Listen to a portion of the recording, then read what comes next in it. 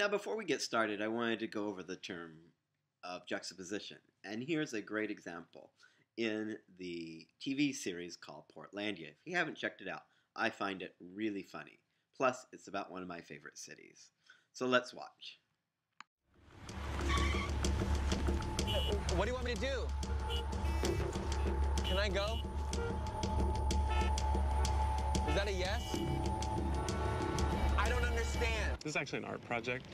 What? I'm showing the juxtaposition of motion and stillness in a shared public space. Isn't this dangerous being in the middle of the street? That's what I'm trying to say with the art piece. Good luck with it, all right?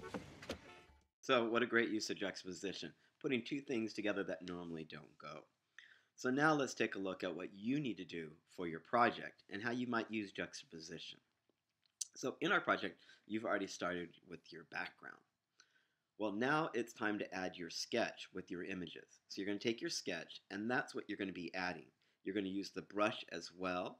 You can use your own brush, or you can download brush to add those depth and interest to your project. All right, so here I've gone out and I've used the Creative Commons, which are images that the artist has said you are able to use. So I'm using these Creative Commons images, and in this example, which is about human rights, I've taken a couple of bushes, as you can see, and I'm just copying them over and over. This is going to form the basis of my design. I want to plant everything in the bushes so that it doesn't look like anything has been cut out. In our last project, when you added your images, some of you, I noticed, had images that looked like they were cut out. Here we want to plant everything in terms of a metaphor that are images, and here I've planted, and I'm using shapes to ground all of my images. So I'm making what is essentially looks like an earth with some bushes on top of it.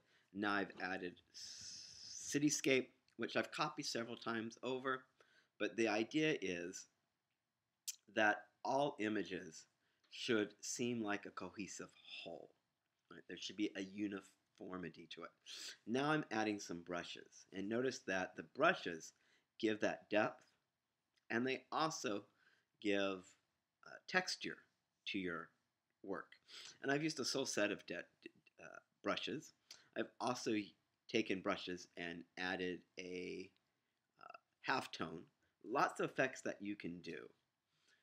Here I've taken more brushes and I'm sort of creating an outline to really pop my image out from the background to separate it.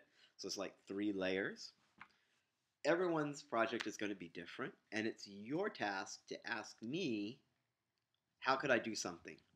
And hopefully I'll be able to point you to places that will give you a tutorial on how to do something, or else I will come over and quickly show you how to do it. Here I'm just cleaning up, removing some images that I don't like, and there you have it. And so your idea is to make your sketch come alive using Creative Commons images. Going to create and using juxtaposition now, which is here with the dove. So I have this dove flying over the city, kind of juxtaposition with the sign.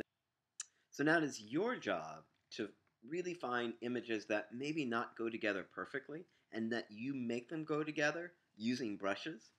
And you will have a tutorial tomorrow on how to find and download brushes. This next part of the project is about using your sketch and finding images to make it come alive and incorporating brushes for a unified design.